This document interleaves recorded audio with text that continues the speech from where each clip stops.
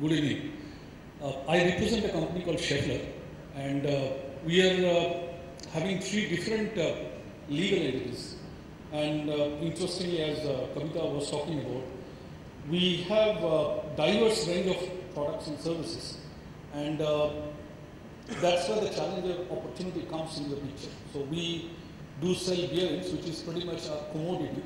At the same time, we actually also are associated with developing some very high-end products which goes to every automobile company which operates out of India. So when we look at the kind of culture which we want to create or the kind of driver we want to create for our employees, it varies from one side to operational excellence to one side is purely focused on innovations and really thinking out of the box. So that's what makes the job of the managers very interesting in our organizations because they need to really keep always ahead about how to keep our employees motivated and also take into consideration, this is one of the important point of performance management system, that how do we continue to discuss with our employees, how do we continue to have a qualitative discussion with these guys so that we can address their needs well in advance, because we truly believe that if our employees are really well motivated, then we can really actually be able to address the customer's needs and also value creation for the society. So that's what makes our job quite interesting. Thank you. Thank you so much, Shantanu. So I think what I want to register at this stage is that there are 4 different contexts. I think Vimal's context is that it's not your imagination of value, but somewhere there is a supply chain or a value chain in the industry where one person consumes one person's output and then produces another output consumed by somebody else. Therefore, the concept of capturing value and measuring value becomes very central to him. I think Manjula really talked about a fabulous experience for the customer and everything else centered around it. I think that's the second. And Kavita really talked about a very ambitious scale and achieving that ambitious scale by becoming a consulting partner to their customers. I think that's the thing. And Shantanu talked about very interesting problem. He has 2 different businesses with 2 different challenges. How do I address it with a single kind of solution is something that he is trying to look at.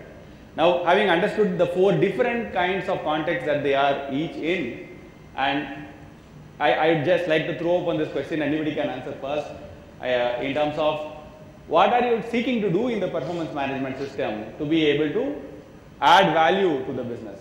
What are you seeking to do? What are you trying to do? What have you already done? What are you trying to do? Any one of you can start and say, how is your performance management system and its principles and its emphasis speaking to this business problem?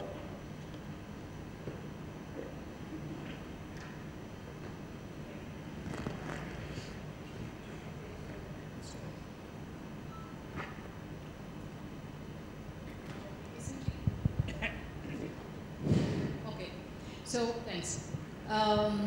We recently underwent slight changes in the performance appraisal system. It's up on various sites. And when I said speed and innovation in what is it that we are trying to solve, we realized that the existing bell curve system that has held us in pretty good stead in the past decade may not be the right approach going forward. So there were 2 changes to the appraisal system within the organization. And it's pretty similar to what others have done. We've not done away with the bell curve, so to speak, but we realized that the bell curve did have its disadvantages in today's economy, in today's culture that we are trying to build, and the stage in our evolution. When we looked at all of these 3 components, we realized that the bell curve of force-fitting people into certain percentages may not be the right approach, because we actually started having a lot of attrition based only on the fact that I am a certain rating. At the end of the year, my manager comes and tells me, "Mere liye to aap to star ho, but what to do? HR has this policy, and that's the reason I put you down." Those are the kind of exit interview comments that we received. And most importantly, we found that collaboration and teamwork in this particular, approach was not really being built, just to give you an example, when new employees come in, you give a buddy and you say, why don't you buddy with this employee going forward for the next 2 or 3 months? We found that this employee would not give information freely to everybody.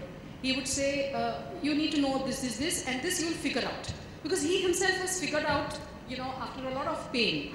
So there is this competitive spirit, and it is good to have competitive spirit, but not at the cost of collaboration. And collaboration actually leads to innovation. And we realize that if innovation is one of the issues that we are trying to instill in employees, this particular approach or model may not be the right one.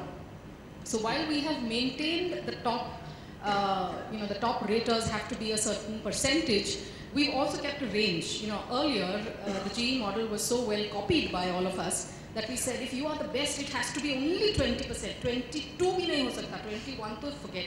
It has to be only 22%. But we've kind of given a range, and we've said, this is the percentage that you can play around with. You need to have your justification. However, you're not pushed to the wall as a manager to force fit a person to a lower rating. Because usually as a manager, what would you do? You don't want to be bad. And as Indians, it's a culture that we don't want to call the person and say, you're going to be put on a performance improvement plan, what we call as a PIP. So that was the first change that we did. And the second change was a lot of manager, development programs that were introduced, because in the previous regime or the previous model, what happens? As a manager, I know that my rating will depend on how I perform. So if I have to perform very well, I will delegate work to the best of my performers. I will not even go to people who are, average, and I will have to lead them, and I will have to counsel them and coach them. I'll say, why should I go with the subject? Why should I get into? I will just get into a meeting, call my best performers, tell them this has to be done immediately. Because the culture that we have now is the now culture. Even your clients are pushing you and saying you want creative solutions and concepts at the click of a button. So you have this meeting, and then you tell them speed is the key. If we have to win against a plethora of other people in competition who have raised the bid, and you are not training team members who are average. So what happens? In the organization, you have people who you have picked up based on their scores, based on a test. They all enter the organization. You don't share because you are worried about your own rating and the incentive payout and the various linkages that the rating is applied to. So we've changed it, and we said we will have to focus, because manager's role today is extremely critical. We've changed that, and we said we will train you how to coach people better. Just like as a parent, you coach your employees, and you coach your, your children. See, even children also I call employees. You coach your children. You don't wait till the end of the year saying, last year in this birthday party, you did not behave well. You don't do that.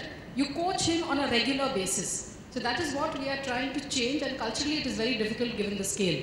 Because all along managers would say, on this day he did very badly, on this day he did badly, on this day he spoke very well to the client. So you kind of keep a repository, and at the end of the year you share it with your team members. But that is what we said, if you are changing the system, it is not important to justify to the employee saying you've done badly and this is the reason for it.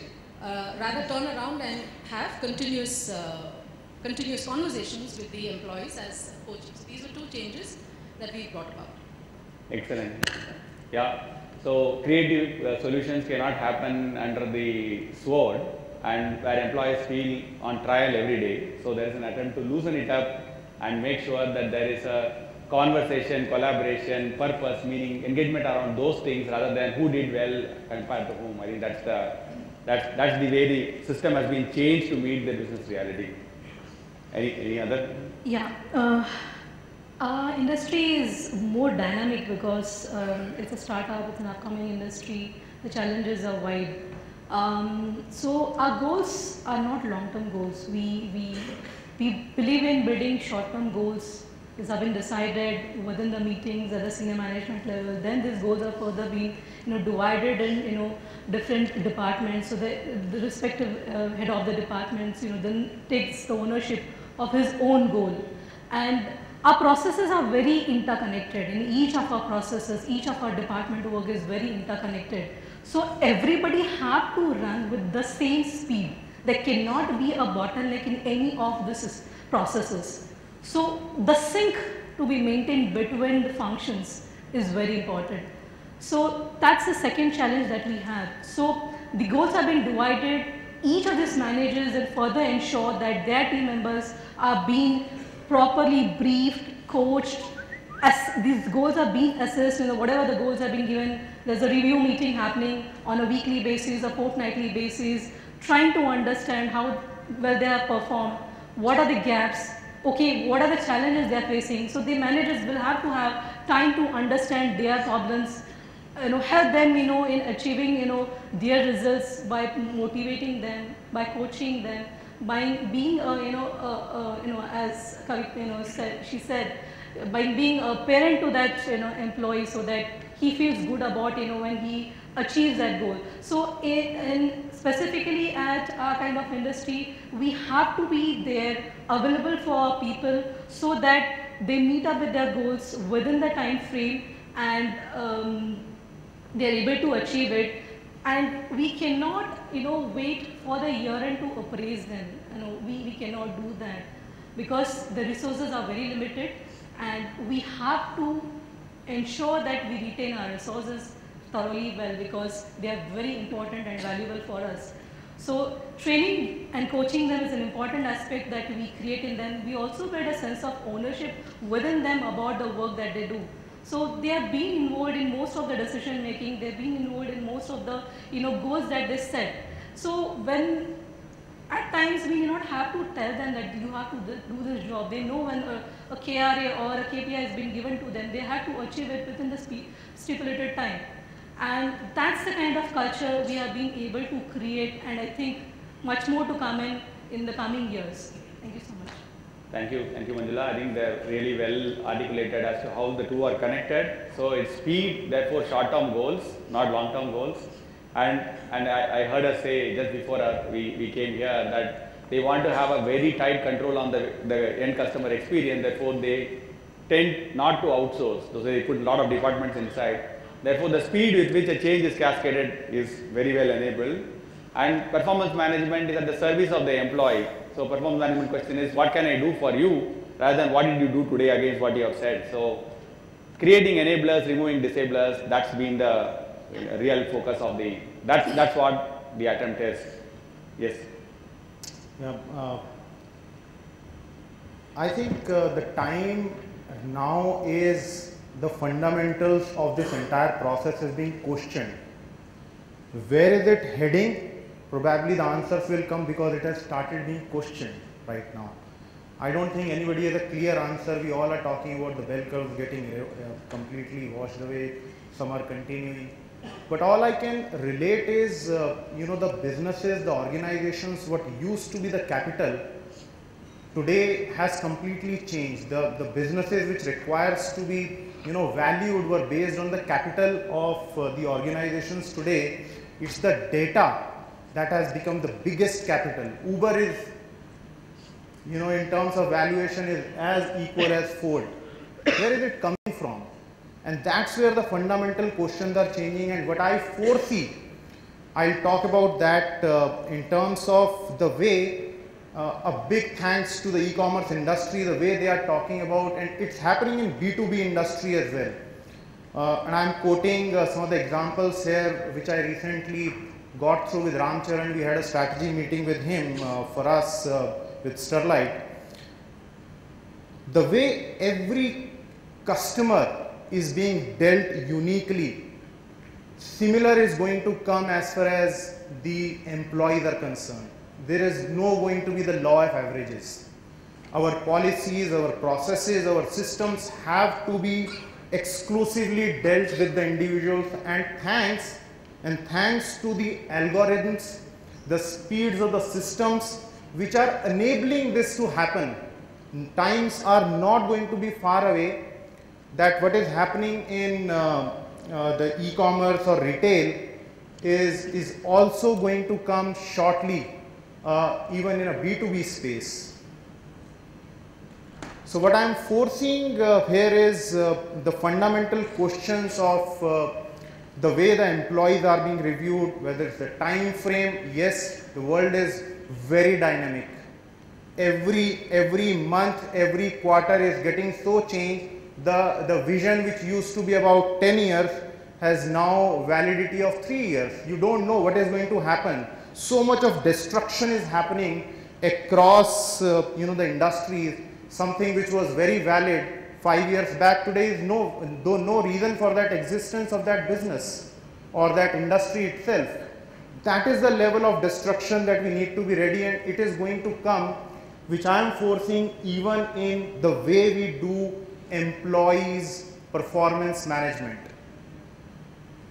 Excellent. I think so. I think it's a very big realization for a very capital intensive company to realize that the source of value is the data you hold, the insights you hold, and therefore trying to individualize the strategy for not only customers but for employees. I think, Vimal, if you can towards the end try and imagine what would that mean for the performance management system. How would two employees in the same function have, what potentially could we imagine?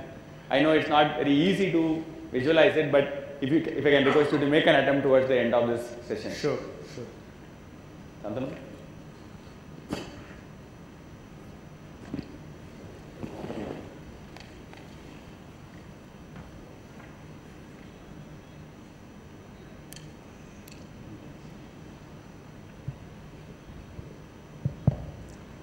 Well, I'll take a little different route. I think the area where I would just like to focus on is that when traditionally the performance management system was probably introduced, or in the past, one of the purpose was to improve the organizational capability, and one of the important ingredients to that is through individual growth. So the spirit was something like, you grow your companies, you grow your employees, and they in turn will grow actually your organizations. And in the process, I think probably you keep on raising the bar. And what I see today is that this is one area where there is a huge dilution.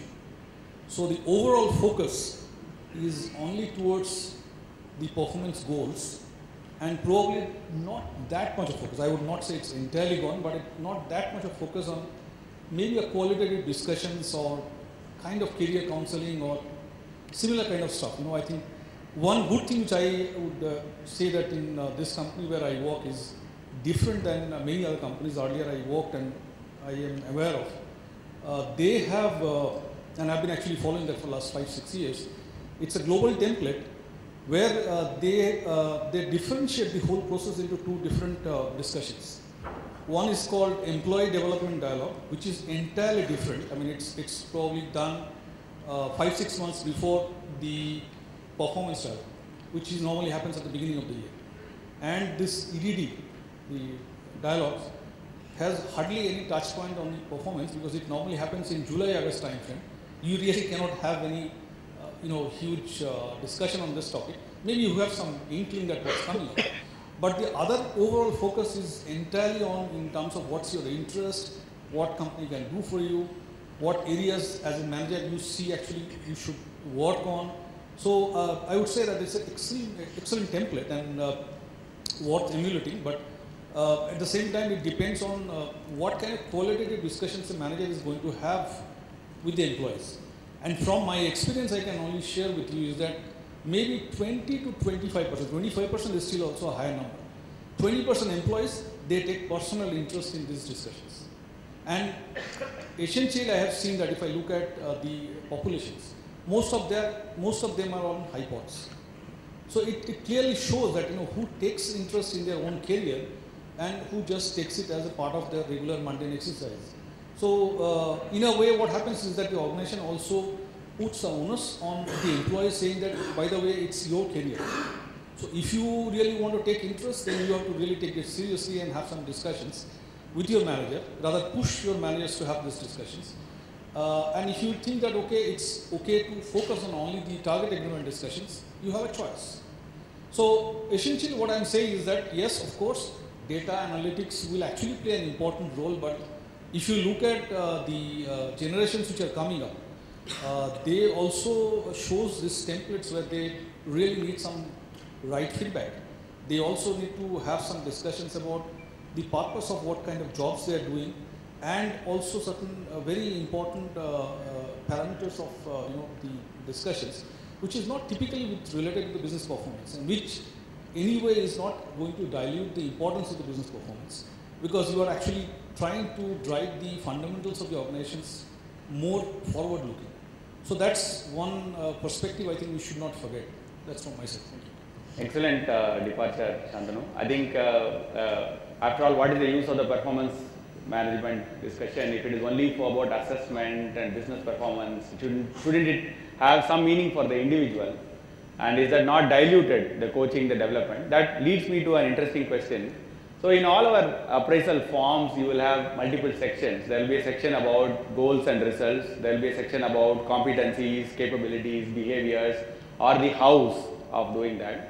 And there may be a section or may not be a section about effort. There may be a section about how critical the individual is to the team. You may capture that. Though strictly you can call it talent management rather than performance management. You may have these multiple sections. So I just want a factual answer from all of you.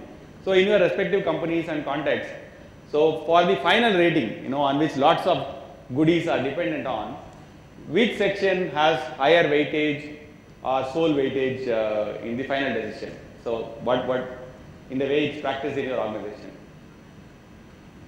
So when you say, performance to be measured, and I'm bringing the subject to, and more than that, the world is moving more and more towards pay for performance. Right. The pay for performance is going to go up, and therefore, what to measure and how to measure both becomes important. So before even going to how to measure, I think what to measure.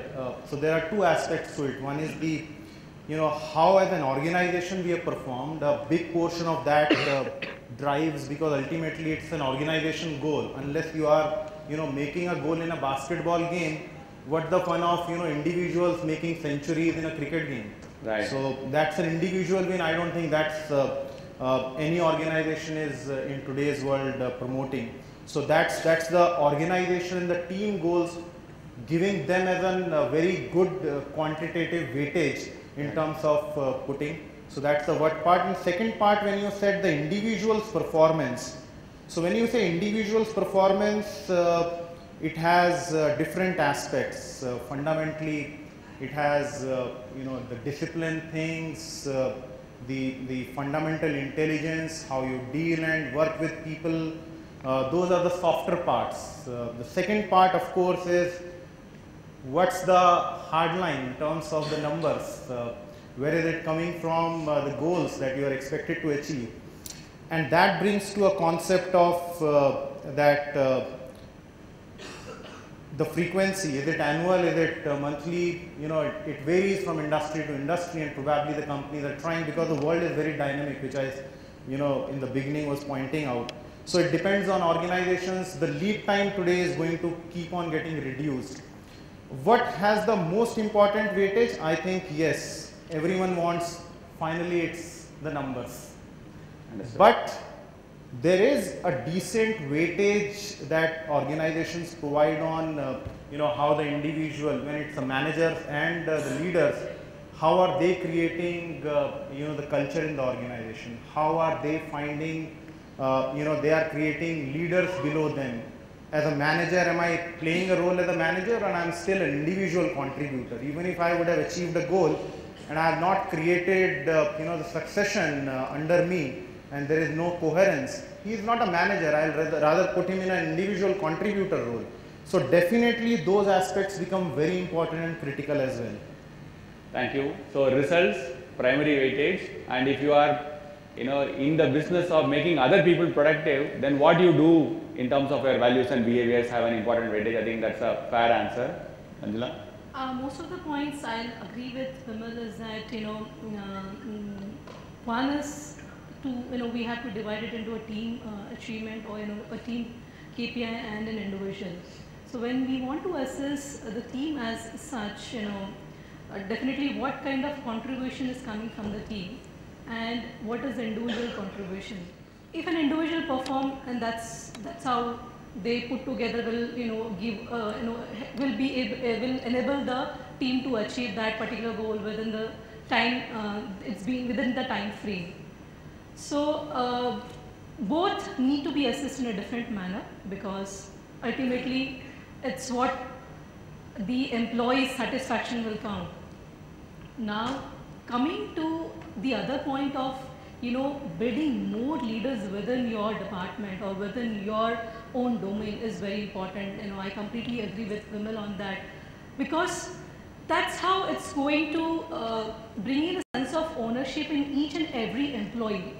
Monetary is one part, but in terms of the job satisfaction, in terms of what I have done, what I have achieved, if he has that sense of ownership within him, for example, a small example, a delivery boy, if he knows customer experience is an important aspect for our business, it's a sunny day with 42-degree temperature, but then that for him, ensuring that delivery is being done within that particular time. So how we inculcate that kind of ownership in a delivery boy, wherein he ensures this has to be delivered before 1 o'clock, and he does it. And I think that talks about it. In terms of the other part is concerned, what we are going to remunerate him, how we are going to pay, that's a secondary part that each and every organization decides, and how they have to go about it.